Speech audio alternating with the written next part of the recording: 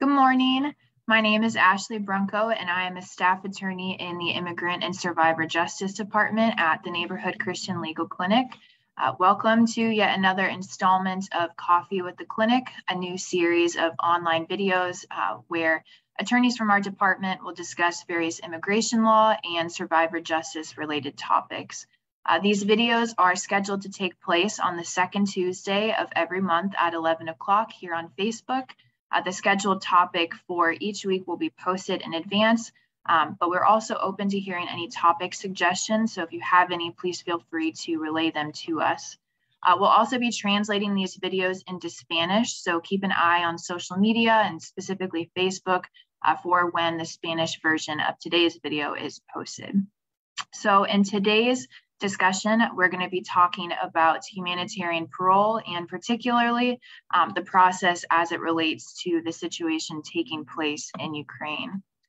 So first, as a general disclaimer, this presentation is intended as a public legal education workshop for general information and should not be construed as legal advice. Immigration cases are complex, they're fact-specific, and the law is frequently changing. So we strongly recommend that if you believe you have a case that you would like to pursue, that you speak with an attorney in your area to discuss your case. So what is humanitarian parole? As the name would suggest, it is a method for entry into the US without a U visa that is available to those in humanitarian situations. So specifically emergency related circumstances. Historically, because it applies to such limited circumstances, it has not been used all that frequently.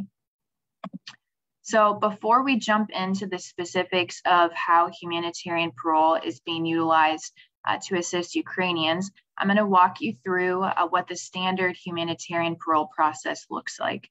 So step one is the application phase. There are two forms that you'll need to file, a Form I-131 application for travel documents and a Form I-134 affidavit of support.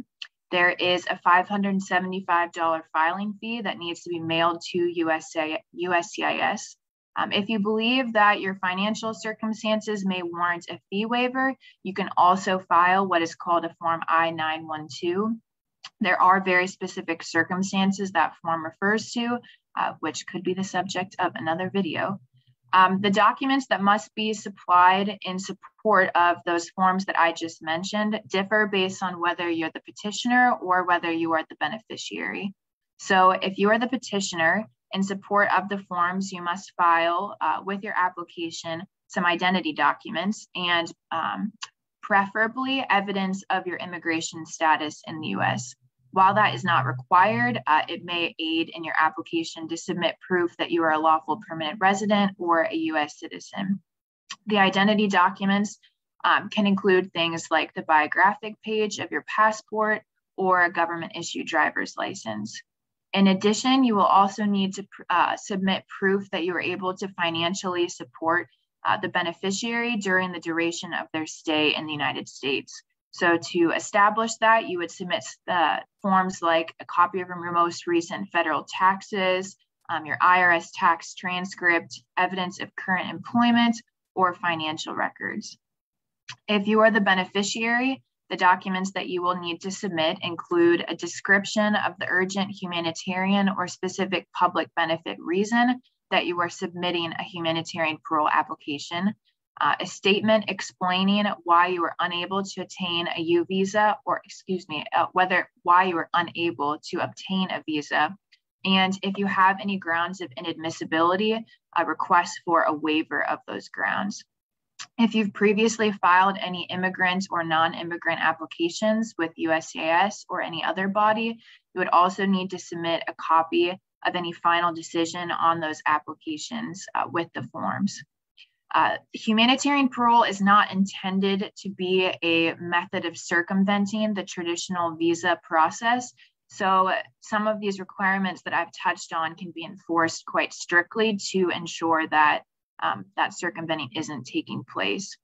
So some examples of circumstances in which you might request humanitarian parole can include you're coming to the United States requesting medical treatment or an organ donation.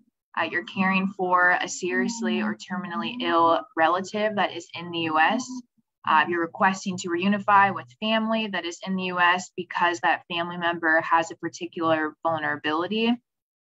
Some other reasons might include that you're attending a US-based family member's funeral or handling a deceased family member's estate. And finally, and this is most specific to the Ukrainian situation, you are seeking protection from targeted or individualized harm when the typical refugee or resettlement process is unavailable to you. So once you have done everything in step 1 and your application has been approved, we move into step 2. The first thing that you'll need to do is file Form DS-160 in order to consular process. You'll be scheduled an interview at your local consulate, and if a positive determination is made following that interview, you will be issued a travel document that authorizes your entry into the US. Typically, you're only approved to enter the US within a short window of time, so about 30 days. So it's important to have your travel arrangements made prior to that interview.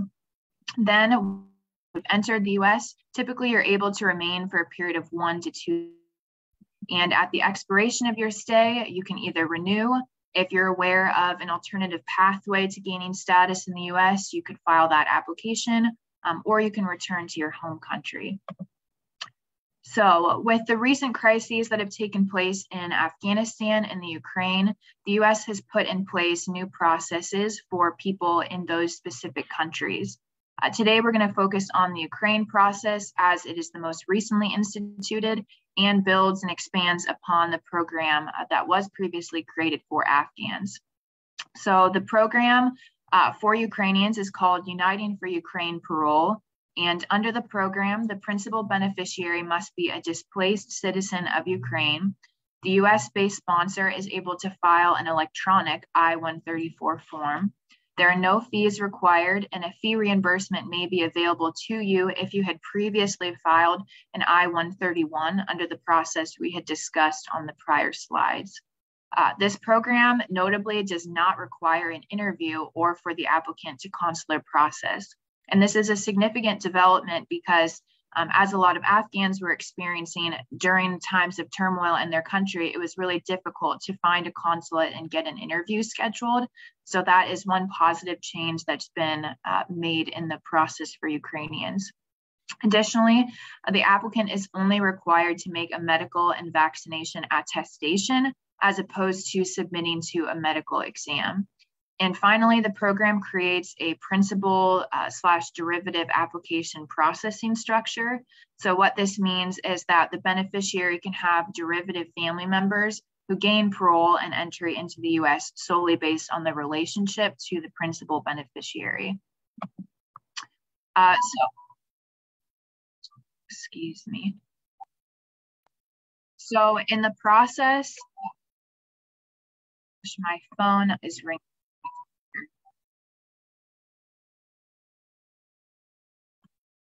I'm sorry if you're all able to hear this. I am not able to stop my phone from ringing.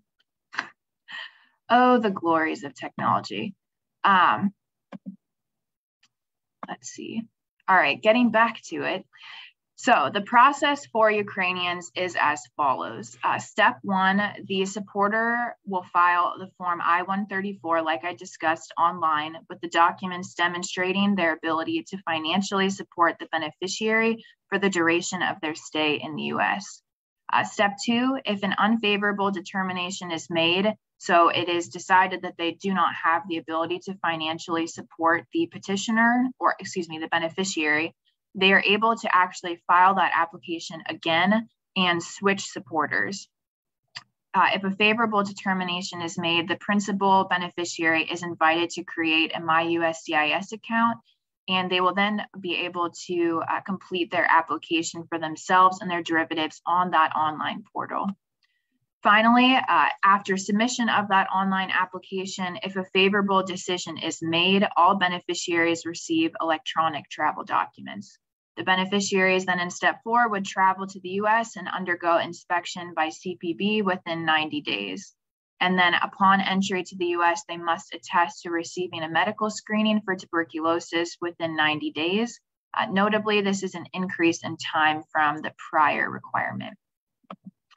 So I've mentioned the terminology of being a supporter, but what does that actually mean and how can you qualify? So anyone with lawful status in the US can be a supporter. In the standard humanitarian parole process, the sponsor doesn't need to have a particular immigration status, but it is easier to prove that you have the financial means to support the beneficiary if you are a lawful permanent resident or a US citizen. People eligible that fall under that category of having lawful status in the US would be non-immigrants in lawful status. So think of someone with an approved U visa application, parolees, TPS holders, beneficiaries of deferred action, including DACA or deferred enforcement departure. You must pass security and background vetting. And like we had talked about previously, you must be able to demonstrate sufficient financial resources to receive, maintain, and support the beneficiary during their stay in the US. An organization is not able to serve in name as a sponsor, or as a supporter, but if the organization is providing a personal individual with the means to support a beneficiary, that information can be provided in your financial attestations and will be considered when determining your ability to financially support. So then, who can be a beneficiary? The list includes residents in Ukraine as of February 11th, 2022, and if you were displaced as a result of the Russian invasion. Ukrainian citizens that have been present in the US at that time may be eligible for temporary protected status instead of pursuing this Ukrainian program. So to be a principal beneficiary, you must be a Ukrainian citizen with a valid passport. If you are not a Ukrainian citizen, the beneficiary must be an immediate family member of someone who is. So that would be a common law partner of Ukrainian citizen and or their unmarried children under the age of 21. It's important to know the child is unmarried. When you enter the United States, they must be accompanied by a parent or legal guardian. They are unable to enter the US unaccompanied. Some of the additional requirements are that you, like I said, must be outside of the US, which is why there are different rules in place for Ukrainians that are inside the US as of the time of the invasion by Russia. And you must be able to pass biographic and biometric security checks. So some important things to note about entering the US and remaining after under this program is that the US government is not providing assistance with arranging or funding travel. Upon entry, you are able to apply for a work and request a Social Security number. The form that you would fill for as an I-7 not gain access to settlement benefits unless at a later date Congress were to authorize that, but as things stand currently, you do not. You must notify USCIS of any changes to your address, and your parole terminates automatically on either the expiration of your authorized stay or if you leave the US without being given advanced authorization to travel. DHS can also, DHS is in the Department of Homeland Security, US law.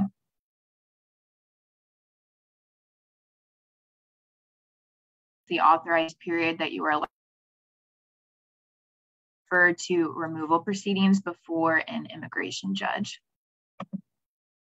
So on this slide, I have listed some helpful resources if you would like to learn more about the Uniting for Ukraine Parole Program.